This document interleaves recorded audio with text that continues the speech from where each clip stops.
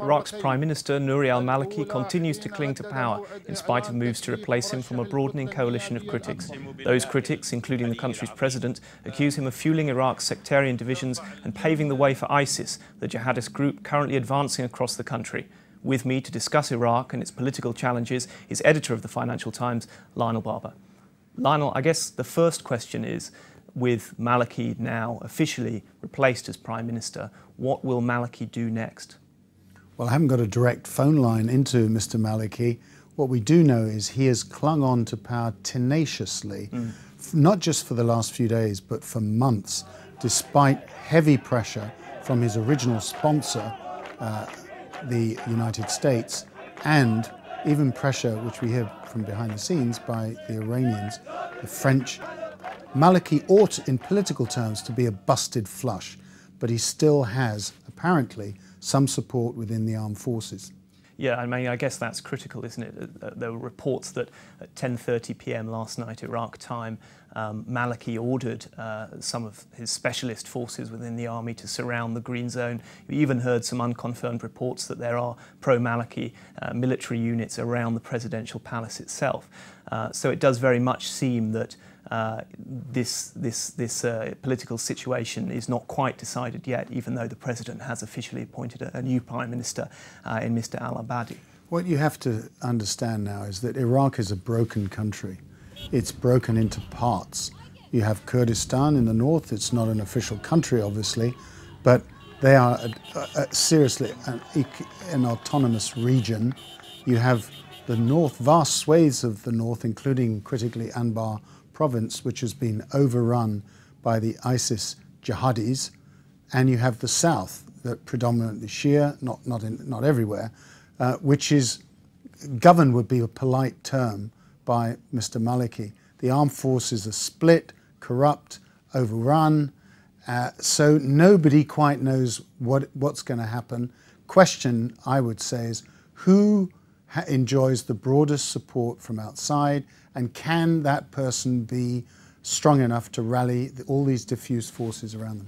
And we have seen Secretary Kerry of the States already endorse the new Prime Minister, but what has been striking in the last 48 hours or so is also the extent to which the States has thrown its military support behind the Kurds rather than the central government in Baghdad. So, I mean, how much is Kurdistan really going to play the key role in the next few days militarily in perhaps pushing back ISIS, do you think? Well, I think that they have, obviously, through their Peshmerga local militia forces, somewhat underwhelming performance in the first few weeks of the fight against ISIS. I think that surprised a few people. The Americans have clearly decided that they are a better bet than the Iraqi forces that have deserted in droves, not been paid. By the way, even the Kurdish forces have also not been paid, partly because of money owned from the government. But I think they are the most credible force. And the Americans are looking at Kurdistan, oil-rich. They have a consulate in Erbil. They really cannot afford to let ISIS take over another swathe of territory. Do you think Mr. Abadi will be left governing over a rump state, effectively? I mean, he's already actually, I think, in his past tenures in government, been quite hostile to oil revenues remaining with the Kurds. So do you think this is the moment at which perhaps that political division on the ground becomes more firm? I think it solidifies. I don't think Baghdad can hold sway anymore over the rest of the country, or to the north.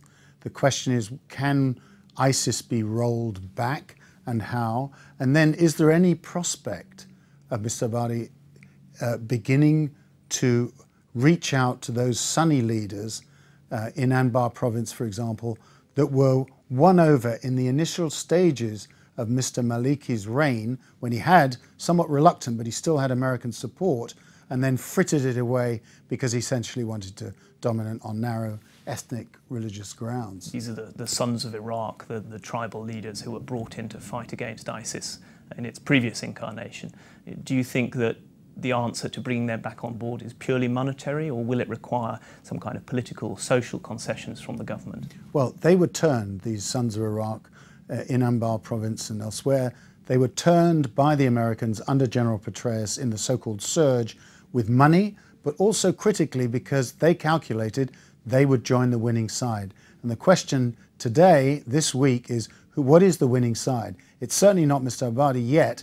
At the moment, it looks like ISIS. They have the force with them.